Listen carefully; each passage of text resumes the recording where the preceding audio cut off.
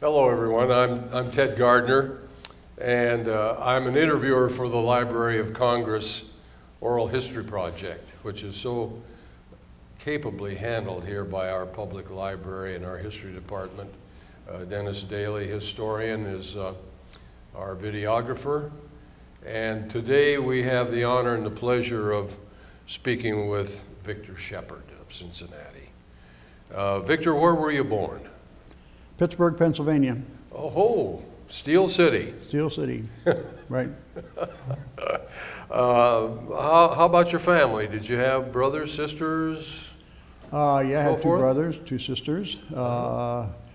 We moved to Akron, Ohio after I was about 2 years old, something like that. We lived there all of our life. I see. Yeah. So where did you go to elementary school?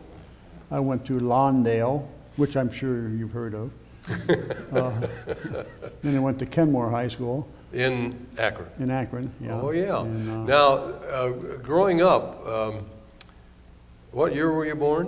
1932. 32. Well, right in the depths of the terrible Depression. Yep. And do you have any, of course, you know, maybe a few years more, but the Depression went on for so long. Mm-hmm. Do you have any particular memories about those early days of your life, you know, as a boy, in school, playing sports, or interests in anything particular? I remember as a very young child, probably 4 or 5, we lived in a junkyard, a house by a junkyard, and I used to go out and play in the cars. No kidding. I thought that was great. Oh, yeah. Oh, my gosh. Yeah, but I don't remember much about that. Mm-hmm. I have a terrible memory on most things. Well, we're gonna dig with you a little bit here and see if we can get you, because you know you're going to get a DVD of this interview for your family, which is very nice, and you'll be on record forever after this one. So yeah, and Akron in those days, of course, was a very vibrant city with its rubber industry and everything, mm-hmm. wasn't it? Yep. What did your father do? My father was in the Army. He was an engineer. He was in the Pacific. My mother and father divorced when I was about 5. My stepfather worked for the Akron Transportation Company. Oh. If the bus broke, he went out and fixed it. I see. And he worked there, I guess, all of his working life. Yeah. Darn good career. Yeah, I remember seeing one of his W-2 forms one year when I was a teenager, and he had 5 children that he had to feed, and he made something like $2,400 that year. Wow. And that boggles my mind. I know, doesn't it though? The whole year. We had a nice house, we had plenty to eat and everything. So. Yeah. Well, you know, I grew up in those early years too, and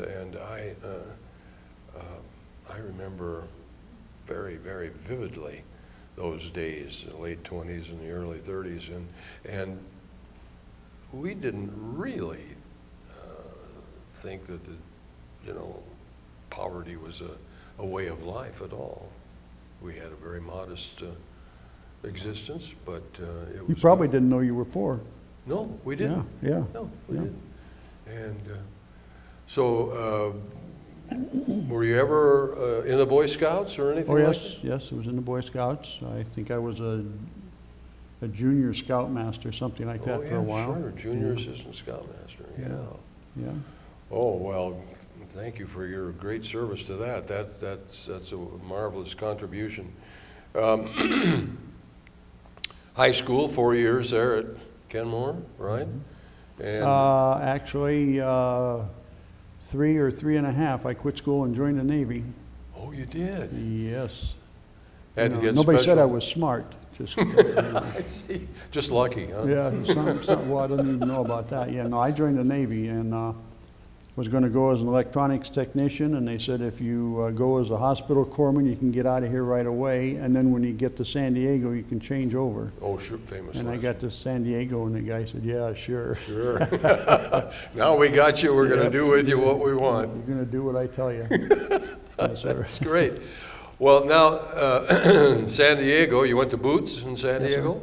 Yes, okay, and That was rather unusual to go from Ohio to San Diego for boots. Yeah, usually, I don't know why we didn't go to the Great Lakes.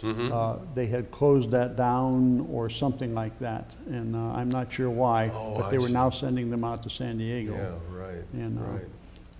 yeah, Great Lakes was where they usually went. Yes, Yeah. that's right. San Diego was a nice place to go. Oh, that was a That was swell good, place to yeah. go. Wonderful climate there and everything. Mhm. And as a young Midwesterner, of course, seeing the Pacific Ocean and everything, kind of a first-time thing for you? Oh, yeah, yeah, Yeah. yeah, never been out there. Yeah. At that time, about the only place I ever went to was maybe down into West Virginia or over to Pittsburgh. How about that? So, you know, now we're all the way out in San Diego. Sure. Went out by train? Yes, yes, which was enjoyable. Oh, yeah. Yeah. Yeah, yeah. Yep.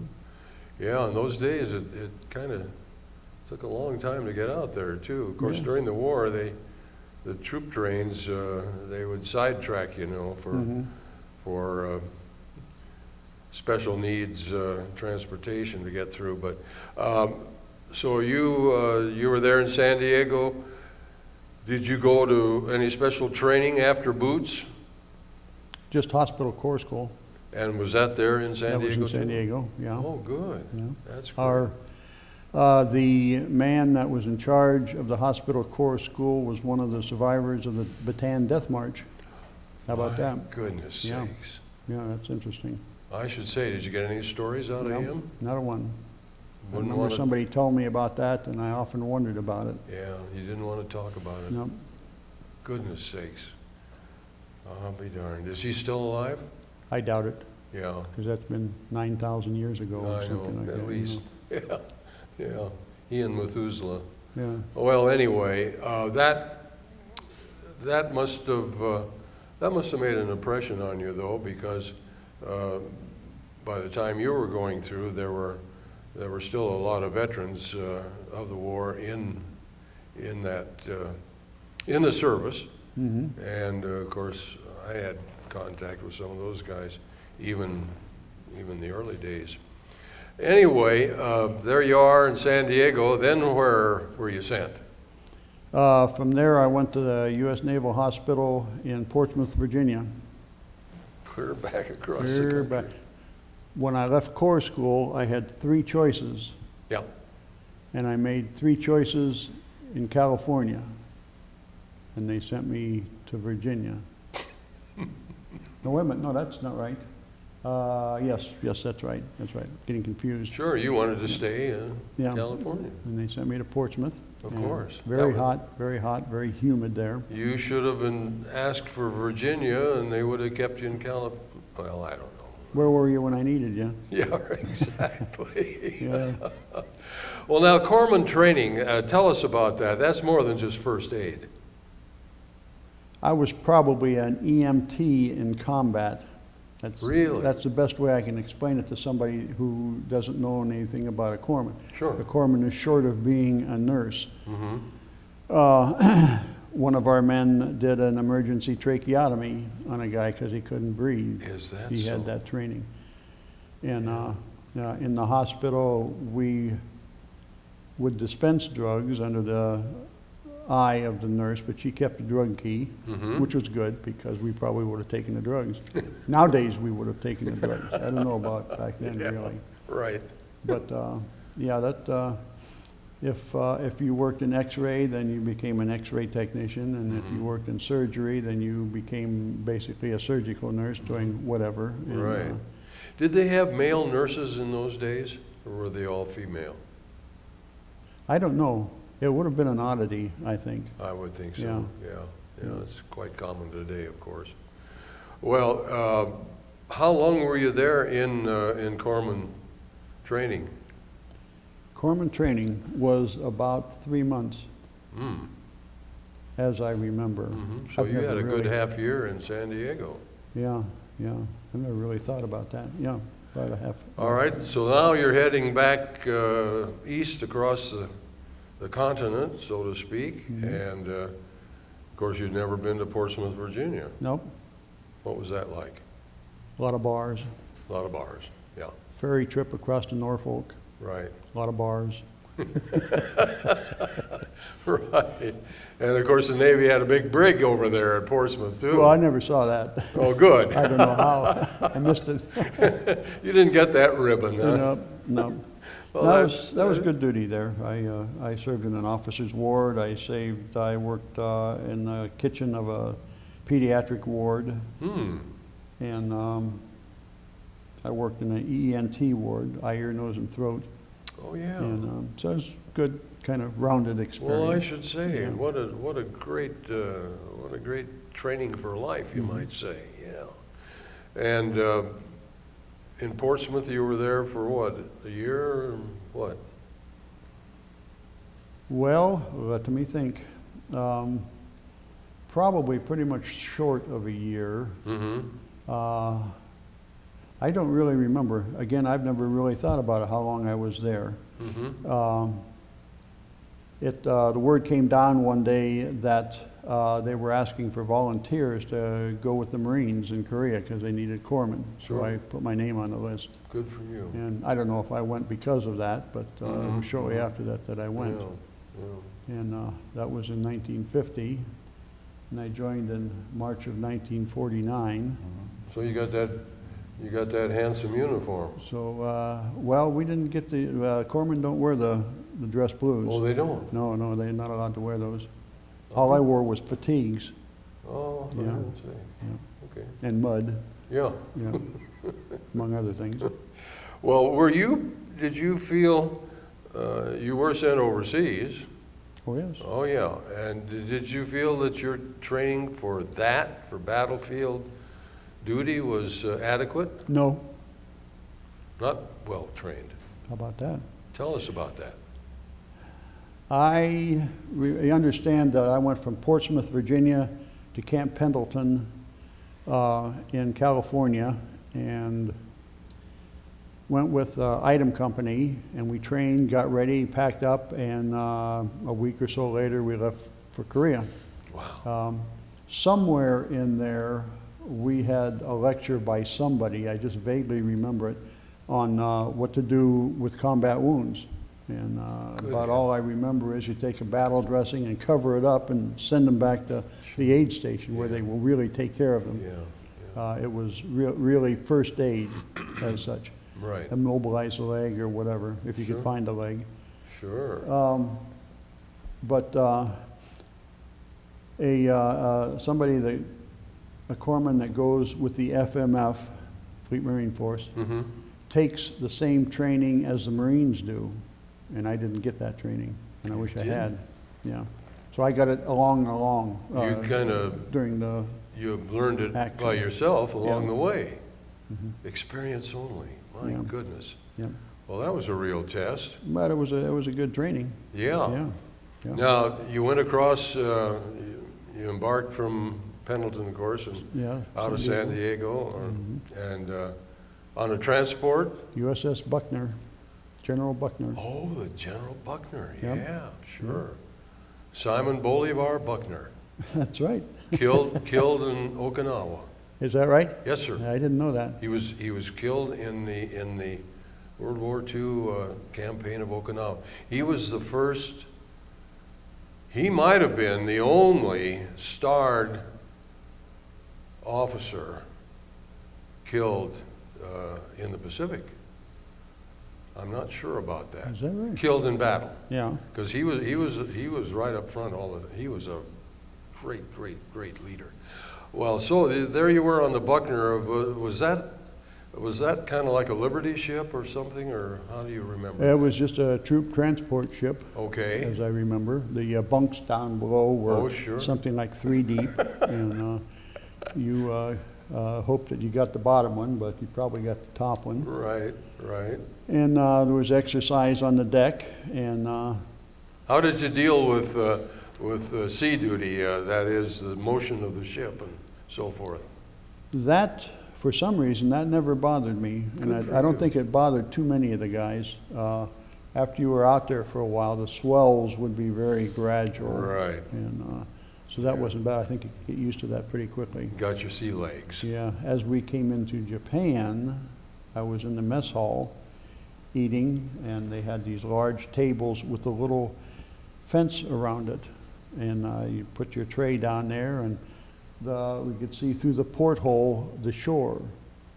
And the shore would come up, and then it would go down. And as it did that, the trays would slide all over. So you had to hold it down. And that could have made everybody sick, but I don't remember anybody being sick. Right. But that was pretty About good. that. Yeah. Were there, so now, did you go with a particular unit? This was Item Company. Yeah, I joined Item Company in Camp Pendleton and stayed with them throughout, Oh, I guess. you did?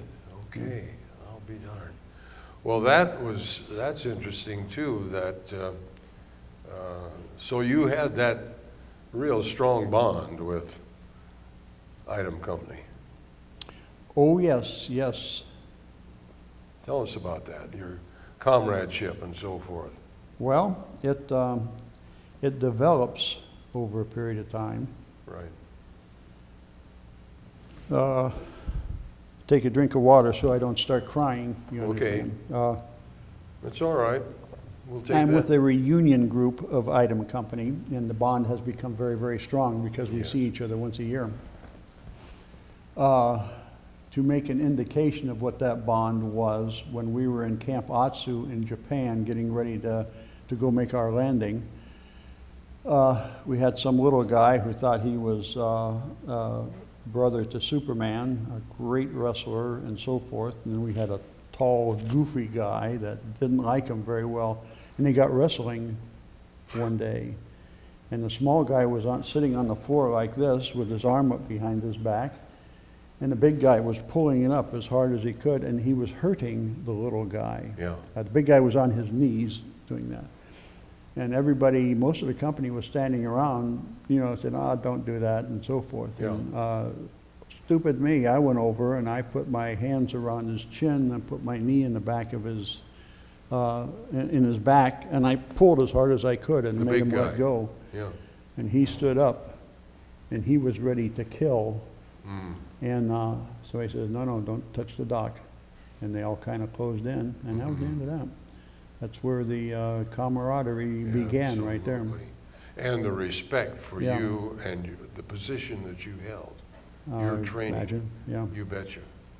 Well, I remember our corpsman aboard ship. I was on 2 different ships, and they were outstanding men, outstanding.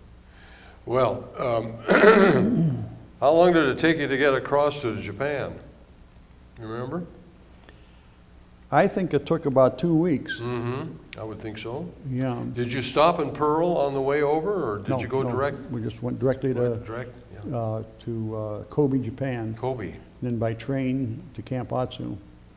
That was nifty. I'd never been in a foreign country, and there we are in a train going down through the Japanese, and that was really nifty. Yeah. Yeah. Did you get into Tokyo? No. Never got to Tokyo. Nope. We once we got there, we were allowed to. Well, I don't know if we were allowed or not. We went out in the evening and walked in the village and met the people and everything. Right. And some of the big Japanese guys were very put out because these little pipsqueak Marines had kicked their butt in the previous war, and they didn't like that at all. Right. So pretty soon the word came down, stay out of town, stay on base. Yeah. Yeah, no sense in stirring things up, right. Did you notice in being in Japan, did you notice war damage or anything like that? No, never did. That was pretty much the cities themselves, wasn't it? I think so, yeah. And we went through the country to get there. I don't remember anything about Atsu. When we left, to Kobe. When we left, we went back to Kobe and got aboard ship, but it was just a small town, as I remember. Right. Camp Atsu was an army camp. Now, how long were you in Japan before you finally assaulted the Korean Peninsula? Probably about a week or maybe a little less. Was there any particular preparation for that before you made it across the water again? Did they say we're going into combat now, or you got to do this and do that? No, I don't remember that. Uh-huh. I was a stupid little boy. I didn't know what was going on anyway, you know. And somewhere along there, we did some night maneuvers. Oh, yes. And that was probably in Camp Pendleton before we left. I see. I don't remember doing any maneuvers or doing anything like that while we were in Japan. Right. Everybody got their weapons cleaned up and ready to fire and so forth. Sure. And we had a big beer bust the night before we left. Yeah, And, typical. we went down to the Army PX and bought beer, and a guy down there was flabbergasted at the amount of beer that we got. And I know I got pretty tipsy that night. I probably had 2 beers. Yeah, you know, right. And, that was probably 2 beers more than I'd ever had. And I spent the evening walking around the grinder trying to sober up. Right. And, Right. but yeah, then we got on trucks and did our thing. How about that? Yep. Now, I noticed in your application there and your experience, you went in Chosin. We were at the Chosin later on. We went in at Incheon. Oh, you went out. Yeah. Oh, Incheon. Yeah, September 15 at 15:30 hours. We right, 2:30 in the afternoon. hit the beach. Yeah. And hitting the beach was running the Amtrak up against an 8-foot seawall, putting a ladder on top of it, and then climbing over and rolling onto the ground. There was no beach. It was just a big 8-foot seawall. And we were supposed to be in the 3rd wave to hit the beach. The naval guns were firing, the rocket ships were firing. There's a lot of smoke and confusion, and somehow or another we were the first boat to go in, among the first boats to hit the shore. But the resistance was light, as I remember. We were south of the city of Incheon, south part of the city of Incheon, and seemed like it was a kind of a sparse industrial area. So there wasn't much of anybody there. We had some snipers and all, but that was all. And did you have air cover? Do you remember if you had air cover? we always had air cover. I don't remember it specifically there. Yeah, that's interesting. Yeah, it's always fascinated me because I didn't get into the Korea thing, but now this time of the year, that was the summertime, wasn't it, when you were over there? September, when you first yeah, went in? fall, yeah. Yeah, okay. So you were there through the terrible winter and so forth. Yep. How long were you in Korea? Short of a year. Okay, Yeah. all right. So you experienced a terrible winter there with snow and Yeah, we were at the Chosin mud. When it hit the fan, and temperatures were 30 to 40 degrees below zero. Oh my gosh. There were wind gusts up to 50 miles an hour, making a 90-degree below zero wind chill factor. And that wasn't all over, you know. Usually it was fairly still, but I was on the side of a mountain there on the way up where the wind was blowing very hard, and I have never been so cold in my life. Yeah. And some poor guys were sitting there. That was where they had dug in. Yeah. And they tried to make a little fire. And you know, when you fan a fire, the embers fly out and the flame goes off to the side. Sure. Well, this was continuous.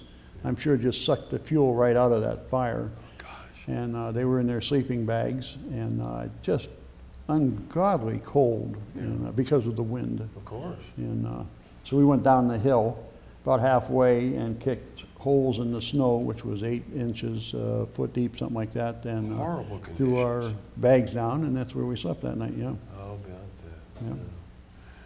That kind of equipment now, like your sleeping bag, for example, in those days, of course, You know, today we've got so much high-tech stuff that's been developed, and but in those days, a sleeping bag was pretty heavy, wasn't it? Or pretty No, bulky? these were made of duck feathers and duck down. Well, they were. As a matter of fact, in the Boy Scouts, I bought a sleeping bag like that, you know, well, and you could get in there and zero weather and start sweating. They were very good, and they were very light because they were made of the down. Right, right. And, have you been to Washington to see the Korea Memorial? Nope. You haven't? Nope. Oh, I'll tell you, you talk about tearing up. I recommend you go. To me, the Korea Memorial is the most impressive of them all. Now, I know the Vietnam thing, the wall, and now the World War II Memorial, which is very, very impressive and wonderful. But those figures that those life-size figures that they have in that memorial, Victor, you would just, you'd crack up. I mean, it just I'll bet. affects you that way. Yeah. But I hope you get the opportunity to get over there and see that. Well, we're gonna have if I'm still going to reunions, then Good. we want to have one somewhere around there, and probably we may have it down in can't think of the city, south of Washington D.C. and Washington will be close enough that we can get up there and see it. You know. Sure. Then there's a marine museum Oh, at Lejeune? no, not that far south. Oh, And I know what you mean. well, I wish I knew what I mean. Yeah. Yeah, they just opened it up, what, a couple of years ago? Yeah, it hasn't been open very long. I yeah. understand. I haven't seen that one. I understand that's, and there's another wonderful one down at Paris Island, a marine museum. If you ever get down to Beaufort, South Carolina. We had a reunion there not long ago, and we went, did we go through the museum? We went to a museum down there. I don't know if it's the Marine Museum that you're speaking of. Well, there's one on the base there at Paris Island. We may have seen that then. Yeah, it's a nice one too. Yeah. Well, now let's go back to Korea. Your experience. Tell us about some of your experiences with wounded and that sort of thing. Well, let's start walking down the beach at Incheon. Okay. We had to be at our objective by 2000 hours that night, and which we made very easily. And as we were marching down the road,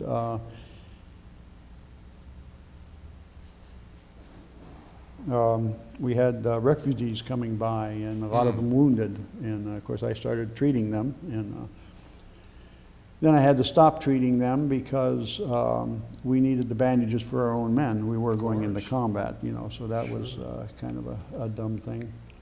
But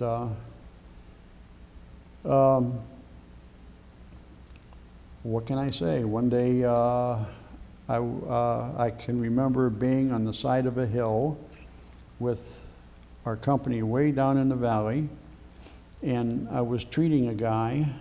There were two men there, and I treated the one. He had passed out or something. And I could never remember why I was there. I remembered being there because as they left, a mortar hit behind us and knocked me down and peppered the one guy with, it looked like he had gotten shot by buckshot or something all down his back. Oh. And he wasn't really hurt bad. He just had all this little stuff peppered on. Yeah. But I couldn't remember why I was there. Huh. And a couple of years ago, I got up answering the call of nature about 3 in the morning, and as I got out of bed, I remembered why I was there. Isn't that interesting? How about that? Yeah, that's really weird. What a triggering that was. Yeah, and well, I have a comment I could make, but I'll not do so. Right. Well, that's up to you, you know. Yeah, but somebody had called down that there was a guy up there that passed out, probably with heat prostration, and so I ran up to see what the problem was, and that's why I was there. Sure. And he wasn't bad; he was just tired, and it was hot, and so forth. Now you had, at that time, of course, were you still using sulfa for wounds? I carried sulfa powder with me. Yeah, and what else did you have to treat wounds and so forth? That's almost it. We had battle dressings. We had big ones and medium-sized ones and small ones. Tape and gauze. I had suture scissors. I had a scalpel. I had a bottle of copper sulfate. I have no idea how I got that, but I used it at the Chosen. I'll tell you about that later. Okay. Had a box of morphine syrettes. Aspirin? I'm sorry? Aspirin? Did you have aspirin? I mean, they I don't used that I don't aspirin remember for that. everything. Yeah. You know, yeah. take 2 and call me in the morning. Yeah, sort of thing. Uh, if they called me in the middle of the night, you know, Corpsman, I'd say take 2 aspirins and I'll see you next June. Sure. Yeah. But no, I don't remember that. My medical kit was rather sparse, and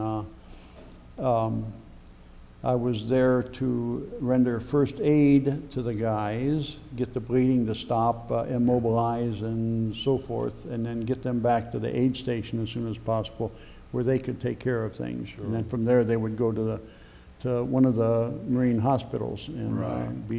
get operated on, and Yeah. whatever. Of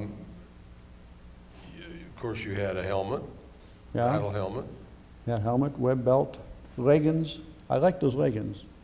We had to get rid of them, and I hated to get rid of them because they just felt good when you were walking. And I carried a carbine, Oh, you did? and I could use it. Okay, and did. Have you been trained in breaking it down and putting it back together again? No, Didn't no, have to do no. that. No, when I got the carbine, it was thick with cosmoline and a greasy substance, Jelly. wrapped in brown paper wrapping. Yeah. And I cleaned it off, and then a Marine came over and stripped it for me and showed me how to clean it yeah. and so forth. But I Sure. would never remember. I had no reason to right. do that. Did you ever fire it? Many times. Many times. Yes, sir. Yes, sir. I'll be darned. If, corpsmen are non-combatants, but you and I know that, Yeah, but nobody else knows that. right. And when the enemy's coming across the line, they don't stop and say, "Are you a corpsman?" Yeah. And you say, "Yes." Oh, yeah, well, we don't shoot you. Get back. We don't Well, shoot corpsmen. They just shoot them. Oh, baloney. In fact, corpsman has a life expectancy of something like 15 minutes on a landing, because those are the guys to kill, because that screws everything up. Sure. So, yes, I was never in a position where we were overrun or anything like that, but at the Chosen, we fired a illumination shell, and when it burst, there before us were hundreds of gray-yellow suits walking slowly towards us. And in the morning, the field was just covered with lumps of dead bodies. Oh, my goodness. And I was with a mortar platoon, Yeah. and they were firing as hard as they could, and then we were in the background shooting with our guns. Right. I don't know why we weren't overrun. Isn't that something? Yeah. My God, they came that close. Our commanding officer, Bull Fisher, called him the Bull for a good reason. Good man. He got a Navy Cross for the job that he did at the Chosen. Yeah. He was mean and nasty, and strung up wire, put hand grenades with the pins out on the wire, set cans of gasoline below it, and he hit the wire and it would blow up and would not only kill a bunch of people, but it would light the area up so Sure. that you could see the bad Sure. guys. And Oh, boy. just all kinds of good stuff like that. Yeah. Yeah. Yes, well, I recognize the name, and of course, Navy Cross being the second highest medal awarded, that is a tremendous thing. You weren't wounded, though, or No, were you? no. You didn't get the Purple Heart? Got a little, no, I didn't get a Purple Heart. Yeah, right. But there you were. I mean, you were certainly lucky. Oh, Very- absolutely, absolutely. very lucky. Yeah. Well, I was with the mortar platoon.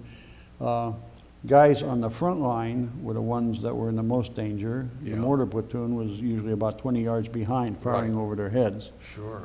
And that mortar, that was a destructive weapon. That's a wasn't son of a gun. Yeah, even if it didn't go off it, if it hit you on the head, that would hurt. it? Oh, boy, Yeah. I'll say. I should say. Well, so did you, and of course the mortar men who were firing that weapon and so forth. Loud explosion. Did you suffer any loss of hearing or anything like that? No, no, no. The we had 60 millimeter mortars. The 80s and 4.2s were much louder, especially the 4.2 mortars. The 80 millimeter mortars was like a muffled shotgun going off. Wow.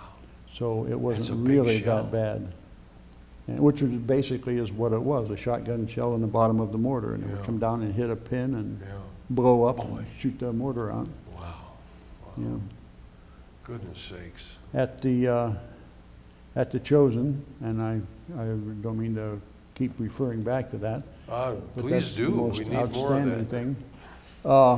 When they attacked one night, they were firing the mortars so very, very fast and heavy that we had to keep reminding the guys to slow down a little bit because they might drop a mortar shell in on a shell before it had come out. Sure. And the tubes were beginning to glow red. They were a dark red, and this is bad. And they would take snow and kind of sprinkle it over the tube a little bit to cool it down a little bit and very slowly. And that seemed to work well and cooled it down. Otherwise, the tube could have distorted, and God knows what would happen. Right. Yeah. That's fascinating. That's something else. Yeah. How long was that tube?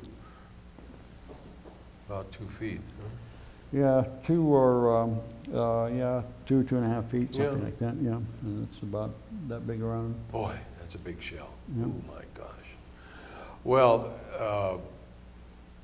this is just fascinating, Victor, to hear you tell your personal experiences and your feelings, and that's what we hope to hear from you about your not only your being there, but here I am, Victor Shepard, and I'm just a young kid from Akron, Ohio, and what am I doing over here? Did you have a lot of that? I never did find out what I was doing over there. I kept volunteering for things. It was really stupid, you know. No, I know. Well, God bless you. Look what, you survived and you did so many. Yeah. Well, you know, at 18, you're Superman. It doesn't matter what happens. Nothing can happen to you. Look at this, boy. Attaboy. Yeah. I know, that was an amazing time. Have you had people ask you about, you know, it must have been a horrible, horrible experience, part of your life. How did you feel about that time that you overall? Do you think you missed 2 years of your life by being in the Marines? No. As a matter of fact, when my tour of duty was in the FMF was over, I went back to the Navy. And when I look back now, I wondered why I didn't stay with the Marines, because it was so much more organized and everything. It was kind of wimpy getting back into the Navy, especially at a dispensary where I was stationed then, because doctors and everybody just, you know, wimping around. Yeah. And the Marines were like that. Yeah. Very, very disciplined and sharp. And when I came back from Korea, we came into Treasure Island in San Francisco. And I immediately turned the Korean War off in my mind and never thought about it until a few years ago when I heard that my item company was having a reunion, and there's a organization called the Chosen Few that I could get into because these are people who served at the Chosen Reservoir. So I began to think about it, and everything I'm telling you now are things that I've managed to remember. Good that for I had you. Forgotten about. Good for you. Yeah. That's wonderful.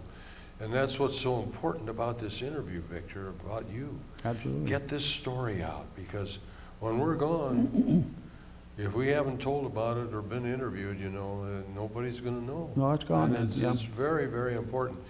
Now, you know, it's always fascinated me about the Chosen Reservoir. What was that? What was it? Was it a water reservoir? Yeah, it was a East Fork type thing. Okay. It was about halfway between Wonsan and the Yalu River, on a straight line. It was on a high plateau. When we got there, we went by truck down these roads, and then we started through farm country and all, and then we started up to winding roads, just big enough for a truck. And as we went up, it got a degree cooler for every mile we went, or some such foolishness like that. So when we got up to the top, it was very, very cold and very snowy. And we had to, then we went on through Coterie, where the headquarters for the Marines were, or was. And then we went on to Hagaruri, and then elements of the Marines moved through up to a place called Udamni, and they had a hard time up there because when the Chinese came in and surrounded us, they were surrounded, but they were a little, we were a big group like this surrounded, but they were a little group like that in this little town. And they had to fight their way back, something like 17 miles to get back to us. Wow. And some kind of safety. Yeah, yeah. I'm getting dry. Well, take your time. But the Chosen was a big lake, source of water and also power through a power station at Fuchilin Valley, something like that. And so it was very important to keep that all open. And there was a airfield in great disrepair. The engineers came in and worked day and night, floodlights and everything at night, getting it repaired. Wow. Under gunfire, because they were always being shot at. Oh, yeah. And I don't know the exact statistics, but we were something like 15,000 men surrounded by 300,000 Chinese. And we were totally surrounded. I mean, there weren't some guys over there and some guys over there. There was guys all around. There was no way out. Yeah, and so we had to walk back, and they probably let us go back. I'll be darned. Far away. And then as we walked back, the planes came in, the Corsairs, dropping the napalm and the rockets. Right. Lovely thing to see. Oh boy, and that Corsair, what an aircraft. Yep, absolutely. Oh, wonderful aircraft. Rugged and fast and strong, I should say. Well, of course, you know, we've read about people like the former great Hall of Fame baseballer Ted Williams. He flew, I think he flew Corsairs. He was a Marine pilot. And John Glenn. And John Glenn. Yeah. And you know, we've got a Corsair out at our Warbird Museum out in Claremont County Airport that we've restoring to flyability out there. Why don't people tell me these things? Is that right? Well, now. At the airport? Yep.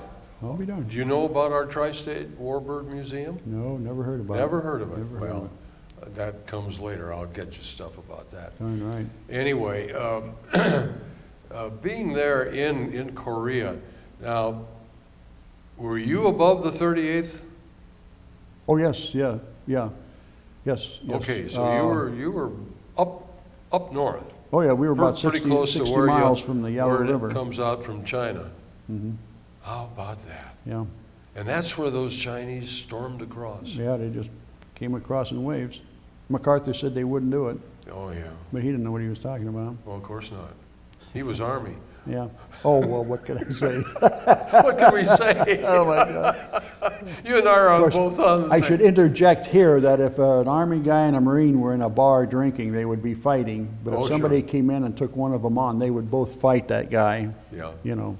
Oh, yeah. There's always competition between the services. Oh, yes, absolutely. But they deserve it. Well, you know, and you're bringing it out so clearly and so wonderfully. The esprit de corps of the Marines is just, you're inculcated with that the moment you set your foot in boot camp, aren't you? They start throwing it at you. Yep, they do, yeah. Did you have a tough drill sergeant and so forth? No, I didn't go through the Marine boots, I went through Navy boots. Oh, you went through Navy boots? Yeah. Yeah, Mm-hmm. yeah, that's right. We had a chief who was a tough little booger. Yep, Yeah, and, I did too. he might come in staggering one night. And he said, for God's sake, don't go out and start a fight. But if a fight starts, hit the guy first. Yeah, right. Which was good information. Absolutely. And Yeah, so words we to did. live by. Well, which, you know, who knows, might have done you good several times through your life. Oh, yeah, yeah. I've never been in a fight that I can remember, except when I was a little kid, and that doesn't count. Right. You know, but, Well, going back to Korea, and we need to know everything we can from you, Victor, about this, because you have had and you have experienced something that so few people in the world have done, not only as being in combat, but treating the wounded and everything. You were an angel of mercy, and they depended upon a person like you. And you felt that responsibility, of course. nobody's ever described me as an angel of mercy. There's usually son of a bitches in there somewhere, you Yeah, know, right. talking about me. Yeah, well, you know, everybody did their job. Our job was taking care of the wounded, and Absolutely. you don't think about it. And Right. somebody else corpsman, and you run over there and see Right. what his problem is. Yeah. And Well, I've always had the greatest respect for our corpsmen on board ship, because knowing how to treat the wounded and everything. So let's see. Now, you made corporal. Where hospital corpsman third class, third class. yeah, which is equivalent of a buck sergeant. Right. Okay. Right. Very good. And with the coming on of winter there, where you were, and being in that rugged, terrible, rugged country, what were you preparing for? What were you preparing your mind for? Your spirit, your resolution, and so forth. Did you think, you know, terrible things were coming and that sort of thing? As we drove up towards Hagaroo in the truck, I had a very bad feeling of foreboding. I can remember that, and that we got there, and then you got busy, and it went away, and we were trying to set up tents and pound Sure. tent stakes into the ground that was hard as a rock, and the mortar bases put that in the ground because they have to be stable, but we Right. couldn't get them in the ground because the ground was frozen. Frozen. Oh my And we were gosh. pretty much busy all the time. We didn't have time to think of philosophical things or what Yeah, we're going to do or yeah. whatever. And Sure, self-preservation. yeah, how am I going to get? How am I No. going to eat when everything's frozen? And you Yeah. put the food in here and keep Right. it for a while to warm it up. Right. Yeah. What about mail? What about getting letters from home and that sort of thing? There is no such thing as getting too much mail from home. That's right. I would go for very long periods without ever hearing from anybody. So when I Yes. got a letter, I was really very happy to get it. Oh, sure. And I would get, my stepdad sent me something. I don't remember what it was. It was a cake or something like that. And for packing material, he used popcorn. Mm-hmm. Think about it, that would be a good packing material. Real And it popcorn. was good popcorn. I hope it It was was a little stale. I hope it was Orville Redenbacher. Oh, of course. Oh, my God. How about that? Isn't Yeah, that something? yeah. So you could eat the popcorn although it was stale, huh? Yeah, who cares? You know. Yeah, it's popcorn. right. Yeah. Absolutely. But Well, now you had, we're talking about the early 50s. So you had V-mail. Do you remember V-mail? I remember V-mail. I don't remember us having V-mail. That was more World War II. That was wasn't really it? World War II. Yeah. So I wondered if there had been a development, you know, along during the Korean War, that communications was any better or probably just No, as bad as it was. I don't remember anything on that line. They'd call mail call, and I'd start throwing out letters to the guys Sure. that got one, and or Sure. packages, and that was it. Absolutely. I don't remember any censoring or anything. Yeah. And we knew where we were, and they knew where we were, so Well, of course. didn't need any censoring. And did it ever bother you that it wasn't a so-called declared war, or that sort of thing. Never thought about it. Never thought about it. Yeah. There again, it's what you had to do and what you were up against. Yeah, well, that's all semantics or something. Sure. That when you're getting shot at and shooting at somebody, it doesn't matter if anybody's mad about it or Yeah. has made a declaration. Well, I know at the time, we stateside were furious with the United Nations and so forth. Did you have any experience with United Nations troops from other countries? At the Chosen, we had the 41 Commandos. 41 Commandos are absolutely insane. Mm-hmm. Yep. When they charge, you better get the hell out of there. Yeah. Tough guys. And the Turks are even worse. And the word being that they would sit there all day sharpening their knives. Yeah.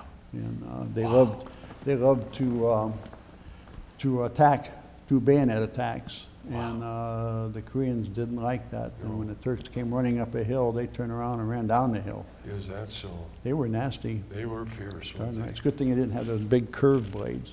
Wow. Then I would have run. I know. Yeah.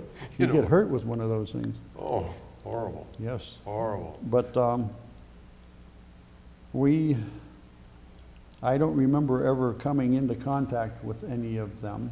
And there were plenty of nations over there, not very many people, but there were plenty of people. We just didn't happen to be in the spot. Right, I understand.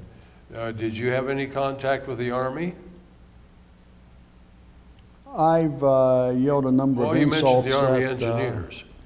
Yeah, and the Marine engineers, the CBs Marine or whatever. okay, yeah, okay, yeah. okay. And as we were leaving Hagaru, we walked. It was 70 or 90 miles, something like that. Walked to Coterie, and then from there we walked down that long mountain thing and got down to the bottom of the plateau, and then there was probably 20 or 30 miles to go through these canyons and all, and there were men, there were deep valleys that we were in, high ridges, and Sure. I can remember seeing men up there firing their weapons at somebody on the other side, keeping it open for us to go through. And I was told at the time that it was the Army was up there doing that, and I had been told since that no, it wasn't, it was the Marines. So I don't know who it was, because we were the guys that were coming out. Gee. But yeah, How long were you up there on the front lines? I guess about a week, something like that. More than enough. Oh yeah, yeah. Let me tell you about the landing at Wonsan. Oh yeah, please. After Incheon, we went around to a little town called Mason, near Pusan, rested, got ready, and went to Wonsan, where we were going to make a landing. Cut them off in the background. We got on our LSTs and we're cruising up there, and we didn't go in to make the landing. We just kept cruising back and forth up and down the coastline of Korea, and we didn't know why. Then it came down that the harbor was filled with scully spiked mines, the round mines with the little spikes on them. And it was filled with those, and we couldn't get in there, couldn't make the landing. And I have since done a little article on about this, so I'm a little familiar with it. Right. The Navy got in there, and they got the UDT men in there to clean some of those mines out, and they got a minesweeper in there finally, and they cleared a path. And the next day we were going to make a landing, but during the night some wooden boats came out and laid more mines. Oh my goodness. And so the Navy blew them out of the water. Yeah. And went back in and cleared the mines out. And then we made our landing. But by then the South Koreans had come up and taken the city. So all we did was get off the boat and walk ashore. Walk into town. Yeah, but it would have been pretty bad. Yes. Had that not happened, because it was like the beach in Florida. There was a long sandy beach, and then there were some sand dunes, and then some trees, and Right. it would have been a duck shoot, you know, with all the guys trying to land and all. Ducks out there, I should say. But that was our landing at Wonsan. Yeah. Well, that's interesting, and of course, for those who don't know what UDT means, Underwater Demolition Team, which eventually became what we know Yeah. today as the SEALs. Yes. Mhm. Right, right. Mm-hmm. And that, so you know, you were there in a period of transitional warfare as well. That's interesting. How about that? Yeah. So when you got your orders to come out, then what happened? What transpired? If you couldn't carry it, you burned it, or shot it, or blew it up, or something like that. Or left it. And we had a huge ammunition dump, and as we were coming by, there was a large stone bridge over a dry creek, and there were trucks lined up along it, and we were on this side of the trucks marching out when they blew up the ammunition dump, and it knocked everybody to their knees. That's the concussion was that great. But that was really something. It looked like an atom bomb had gone off, Yeah. you know, with the smoke going up and everything. And if they had to leave a piece of artillery, they would throw a thermite grenade down there to ruin the gun so it could never be used again. Sure. And I don't know if they ever did anything to the airfield or not. Hmm. I would have plowed it up. But, and then we left, and Graves Registration started picking up the bodies, because all the way back there were bodies laying all over the road. Guys that had fought the enemy who had us surrounded to open a corridor for us to get out. Good heavens. Excuse me. And that must have been a heartbreaking sight. yeah, that was. I was going to say they were Army guys. I'm not sure if they were or not. It seems like there was Army trucks, but then that could have just been that we were using them. But there was equipment laying around on its side or whatever. Mm-hmm. I have pictures at home of that. Wow. Yeah. Are you, is your outfit still having reunions? We're having one in Dayton next May. I'm going to be the host of the reunion. Yeah. Wonderful. This is the high point of the year, Yeah. for me anyway, you know, and for a lot of the men it is. Sure. And we have about 25 of the men who are at every reunion, and then different ones come to 1, 2, or 3 reunions, yeah. It's a good time. Sit around, drink beer, and lie to each other. And tell wild stories Oh, and yeah. all that kind of stuff. Well, I've been to a number of reunions myself. And will that be at Wright Pat up there at the Air Force Museum? We'll have it at the Holiday Inn North Okay. on Wagner Ford, and one day we will spend at the museum there. Right, right. Yeah, I've made arrangements with a young lady there. Well, that's wonderful, because that is such a great traditional place, and Absolutely. you know, for people to learn about early aviation and everything else. But the important thing is that you guys get together and get to jaw back and forth and Yep. slap each other on the back and hug and all that good stuff. And we've got new guys coming in who had never been there before, so it's kind of that's new good. blood, you know, guys That's that good. maybe That's you hadn't seen wonderful. before. And Right. so forth, yeah. Well, now tell us what's going on in your life today in Cincinnati. What you've Not been a lot. retired from what? In 1984, we were in Germany, and we had a car wreck, and it crippled my leg. Oh. And Gee. up till that time, I was working for Whitco Chemical Company. I was a salesman. And yes. I had, I was technical sales representative, had something like 33 eastern states that I had distributors and so forth. Terrific. That ruined that. Yes. And went back to school and got some computer knowledge, and I just kind of played with computers. At one time, I did pre-press layout for all the printers in our area using my little computer. And then everybody got computers, and they did their own. Sure. So I had a little computer design company that I had, not much of a company. And about 12 years ago, my accountant said, why don't you retire? You can make more money retired than you can, you know, dicking around here. Sure. So I did, and I did. Good and, for you. Good for you. And my wife had retired about the same time, so Oh, that's it wonderful. worked out well. I know. How long have you two been married?